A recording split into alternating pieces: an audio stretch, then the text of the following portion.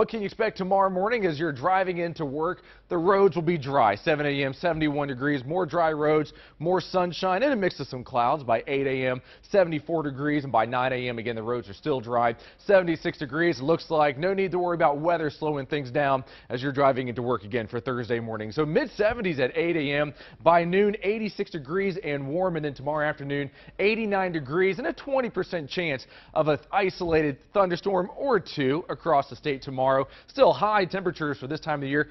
Fairly comfortable. 87 in Stillwater, 87 in Ponca City, 87 in Seminole, 89 degrees in Oklahoma City. And look at these temperatures for tomorrow and really just soak them in. Enjoy them, because we know as we go into the month of July, which is really coming in here next week, we know numbers like these, it's going to be a little while before they start to make a comeback. So again, enjoy the 80s while they last. As we look at predictor tomorrow afternoon, 4 o'clock, scattered thunderstorms from Enid towards around Watauga and Kingfisher here west of the metro. We'll see more scattered thunder showers popping up right around Stillwater, Pawnee, east of Ponca City here by 5 o'clock in the afternoon. And as we look at the chance for rain tomorrow, about a 20 to 30% chance of rain. So again, we all have a chance for some rain, but I expect that many of us will remain dry. The storm impact for tomorrow, notice how we do not have a tornado threat at all. And again, the strongest of storms will really come in with a low threat for hail, for winds, and a low, and I mean very low, flooding risk out there tomorrow afternoon. How about the weekend? Already midway through the week.